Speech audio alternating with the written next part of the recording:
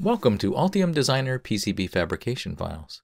In this module, we will learn how to generate the needed files for fabrication and documentation. Then, using outjobs, we will automate the generation of the needed fabrication files. Let's start by documenting the design using Smart PDF file generation. From the File pull-down menu, select Smart PDF. This opens up the Smart PDF wizard and walks us through the process. Click on Next, where we can choose either the entire project or the current document in focus. We will pick Project. Here we could change the destination for the generated file, but for now we'll leave it to the default. Next, we see a list of files to be exported into the PDF. Right-clicking in the window allows us to select Schematics or PCB only options as well as all. We will set it to all schematics. Now we can generate the bill of materials here as well, but for now we will not, as we have not yet tried to generate the bill of materials for this design, and it may require some additional schematic work. Now the additional settings for the PDF file can be modified. We will keep the defaults for now, but note there are a number of options available to customize the resulting PDF file. In the structure settings, we can use the physical structure or not. As this design is not a multi-channel one, we will not need to use this option. The last step before kicking off the Smart PDF generation is to ensure the Open PDF file after export is checked, so we can see it. The other option is to have Altium create and save the settings for the Smart PDF file creation to an outjob. We will check this as well, and this will form the basis for our automation of fabrication files later on in this module. Clicking Finish generates the PDF file and creates an outjob file with the Smart PDF entry under the Documentation Outputs group.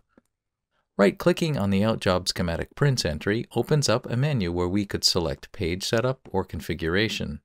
Opening up the Page Setup, we could modify the settings if needed. Likewise, opening up the Configure allows us to edit and review what is or is not included in the schematic prints. Looking at the Smart PDF, we can see all of the schematics grouped under the Schematics Prints heading. Clicking on any of the schematic sheets will open that page. Clicking on the plus sign expands the selected schematic to allow us to dive deeper into that sheet's nets, components, and ports. Clicking on Components, for example, and then picking a component, will open the schematic and highlight the component on the page. Likewise, diving into the nets, we can navigate down to the pin on each net and highlight it.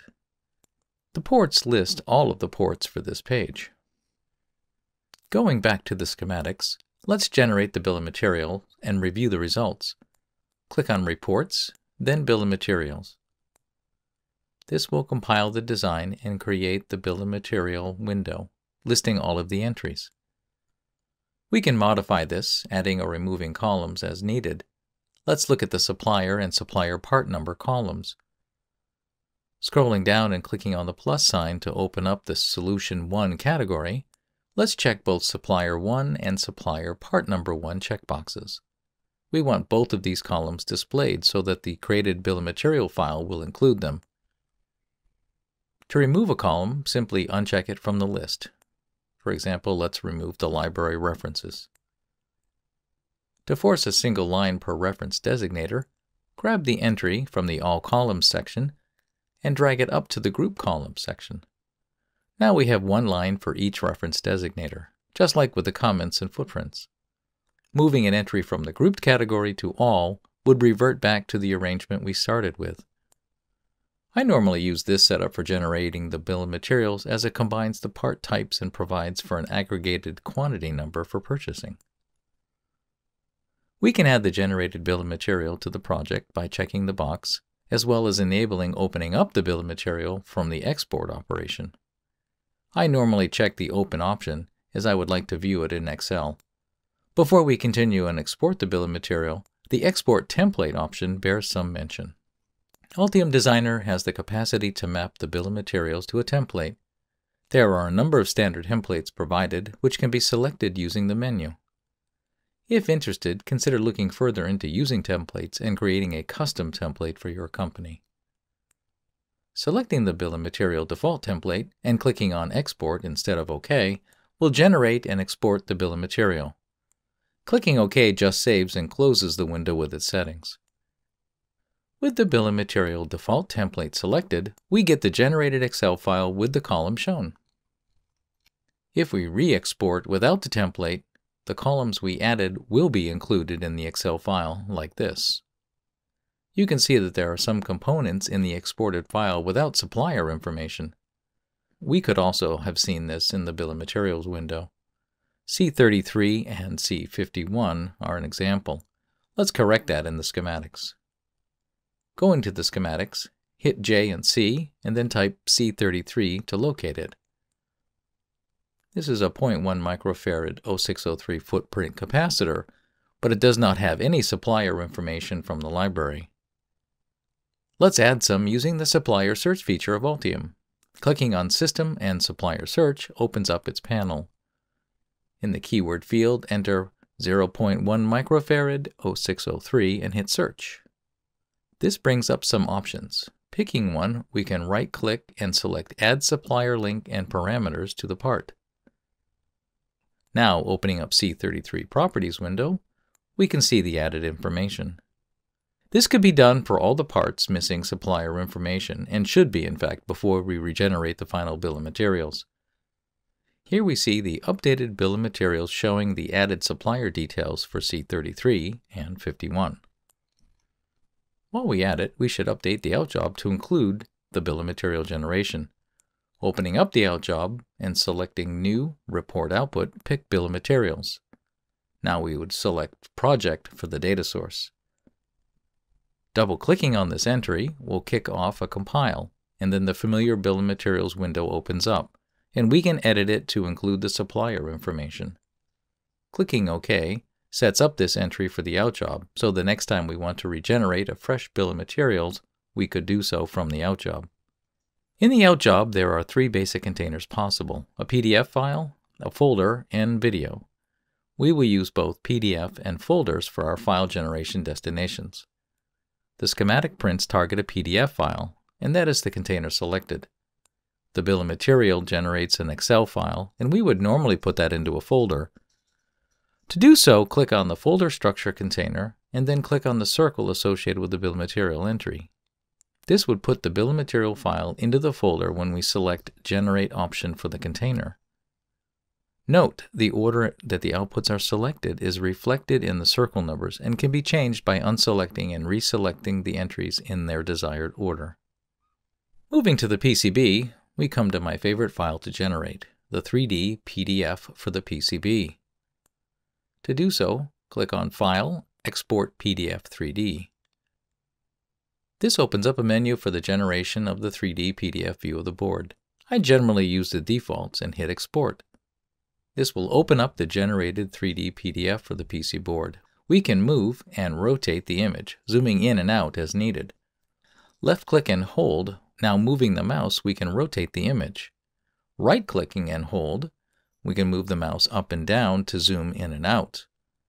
You will also notice in this view that we can see a step model for the Raspberry Pi in the version of the PCB we are looking at. Having a 3D PDF allowing for rotation and zooming gives a significant boost in the visualization of the finished PC board. Another very useful file to generate is the 3D step file of the PCB. This is used by the MCAD folks to represent the PCB in their environment. Normally they would use this for case fitting and possible airflow analysis, as well as checking the interfaces between the PCB, its components, and the case openings. Using the File pull-down menu, select Export and then Step 3D.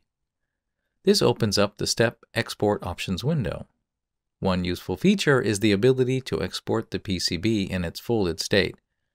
This feature is there to allow for rigid flex PC boards to generate the step file in the proper configuration, either folded completely or not, depending on your needs. Clicking OK generates the step file.